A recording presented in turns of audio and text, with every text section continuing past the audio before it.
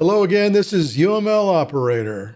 In our last session, we took the Sparx system's default layout and we created our own customized default layout that has toolbox pinned over, hidden over on the other side. Let me unpin it to allow us to have a toolbox available for us to work in our diagram in the work area. So before we start, let's level set on tools versus feature. A tool refers to a platform or solution to a problem and contains the thing or things which performs a specific action, while a feature is a unit of functionality that satisfies the requirement or problem to be solved. Thus, when we're saying tooling and features, understanding what those things are, especially in a UI or user interface layout, are important to performing the task. The old saying, there is more than one way to skin something, applies to user interface, user experience, and system design. We will take the basic approach first in this video and expand more in future videos of the tooling and features in Sparx. So be sure to follow the channel to get notifications on when those videos are published. More importantly, leave comments to help progress our content. All right, so let's load our demo project out of recent. Got it loaded. Why not? Let's load a diagram. So we have a diagram. We're in the default layout. We're going to go to quick access bar and user layouts. You can see we now have 5 layouts. We did in the last session my default layout and no ribbon layout. So we're going to select my default layout. And it's loading that layout with toolbox over on the left side of the browser. And then to the right side of the browser is the work area. And then we have properties and notes. So right now we've got a lot of tools that are available to us to start modeling or drawing. We've got our toolbox now that allows us to bring in other elements, name them anything we want.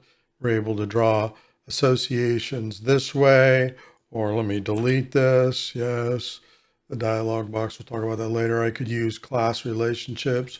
I could select this and draw that lines this way within our space.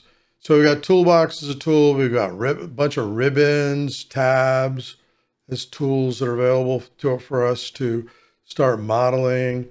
We've got a browser to move between our various packages within our project. Of course, we've got the work area itself. We've got the start page. We could launch other projects and do other things. We've got properties over here, so we're able to look at the properties of various elements, diagrams, or packages to give us an idea of the metadata relevant, manage that metadata. And then we have notes. So we've got notes at the diagram level, type as much as you want. We've got notes in the element level. We have notes at the association or line level. You can double click on any item. You can open up the dialog box and type as much notes as you want.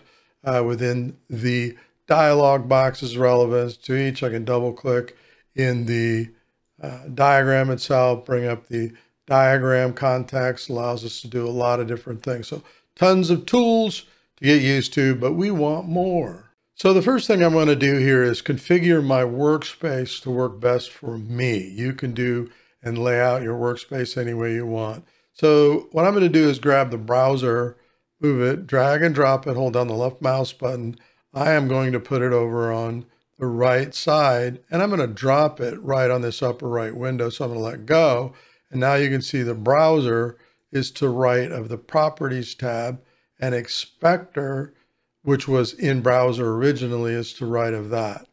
But I want properties down in the lower right. So I'm going to left click on properties, hold down the mouse button, drag it into this window, let go of the mouse button, and now I have notes, and I have properties, and I have browser up in the right, and I have my toolbox over on the left, and I have a much larger work area for modeling.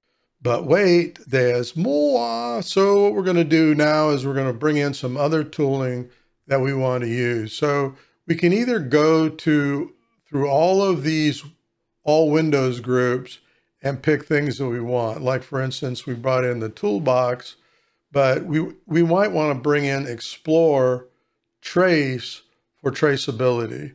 Now this, you can see it popped up on the upper right side where I put the browser. This may pop up anywhere for you, down at the bottom. It could pop up in the middle just as a floating window. It could pop up anywhere.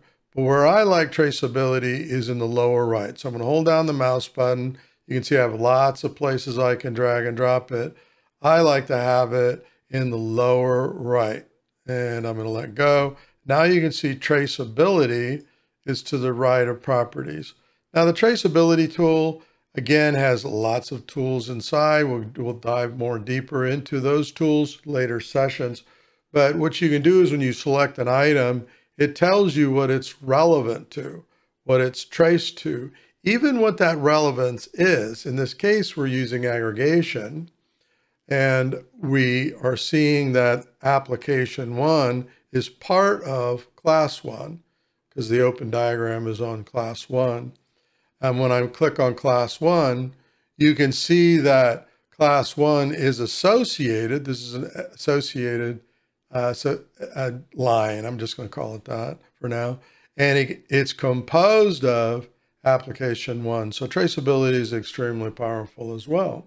Let's bring in one more tool that I believe is essential for the work that I do. So I am going to go to Layout, and over in Tools, there's Pan and Zoom. I'm going to go ahead and select it. Pan and Zoom popped up for me over in the upper right-hand side for various reasons. I constantly have it there so it remembers. It may be in the middle for you or in other places, but I like to have Pan and Zoom over in the upper right-hand window, and I can move it anywhere I want. Now, Pan and Zoom is critical, especially when you get into larger models. You know, you might be in a very large model and you want to move around. You might be in a presentation where you want to move around the model as you're talking with your audience. So Pan and Zoom is another important tool that you're going to want to make available for you. So we added these tools to our new default layout. Common layout is what I'm going to call it when we go to name it. And we dragged and dropped tooling into other windows. These tabs now, you can move anywhere you want. Like if you wanted Pan and Zoom to the right of browser, I'm just holding down the mouse button, dragging it to the left of the inspector tag and letting go. Same with traceability. If I want it to the left of properties, hold down the mouse button, drag and drop it where you want it. I like it over here, so I'm going to move it to the right. All right, so let's save our new layout. So we're going to go to Start. We're going to go to Workspaces. We're going to go to My Workspaces, and we're going to bring up this dialog box. I'm going to replace Common. The first thing I want to do is I'm going to create a copy of Common, and I'm going to say copy. I'm going to take the default name. I can give it any name I want. And now I've got a copy of Common. I can come back and delete it later on if I want to. So I'm going to delete Common, and I'm going to create a new, and I'm going to call it Common. This is just my Common workspace. You can give it any name you want, and I'm going to hit Save. All right. So now, regardless of this diagram, let's go ahead and save this diagram and close it. I was on Pan and Zoom. I wanted to show that, and I'm on traceability. I wanted to show that. So pay attention. We're going to go to Quick Access. We see the copy of Common. We see Common. We're going to collect it. When it comes up during our test here, it is, let me go to default. I got to show this a little slower to you. Let's just go to default, go all the way back to the factory default setting. And there we go. So this is the default setting, right? So we're going to go to Quick Access, Common, and you're going to see when we saved it, there we go. It remembered it was on Pan and Zoom, and it remembered it was on traceability. That's not what I want when I load it. I want it on browser by default when I load this, and I want it on notes, right? So don't have a diagram, I'm not worried about it. Let's save it again. So hit Quick Access. We're going to go to My Workspaces.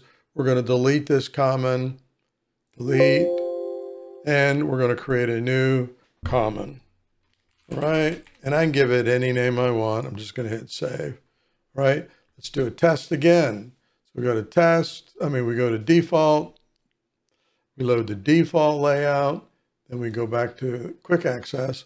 We go to common. And now when it loads, when we saved it, it knows that, hey, I want to be on the browser. I want to be on notes when this loads. I have all these other tools I can get to, but when I load this workspace, I want it to be on the tooling and the features I require for the work that I want to do. As far as toolbox goes, it's just going to have toolbox up. If I was on another type of diagram, I don't know, test, or this is a component diagram, and I was to load the common again, I'm just going to reload it. It just knows to have toolbox up. It's not going to know what diagram you had up the last time. It's just going to have toolbox up. So I hope that makes sense. Play around, get a hang for this yourself. Create some workspaces that work for you. You can always delete them. You make copies of them, whatever you want to do. So have some fun. Okay, so let's recap. In this session, we've talked about tools versus features. We chose a custom layout to work with, start with. We talked about the current tooling within that layout. We configured more tooling into that layout, and we saved our new custom workspace. Then we replaced the custom workspace after testing to make sure it was tuned the way we want it when it loaded. I hope this session was helpful for you. Please leave comments below, good or bad. I need your feedback to help us work together as we progress in Sparx Enterprise Architect. In the next session, I'm going to talk about appearance. In the Start tab, there's Appearance. We're going to talk about preferences, visual style, and more. So I look forward to talking to you then. Thanks very much for watching. Have a great day.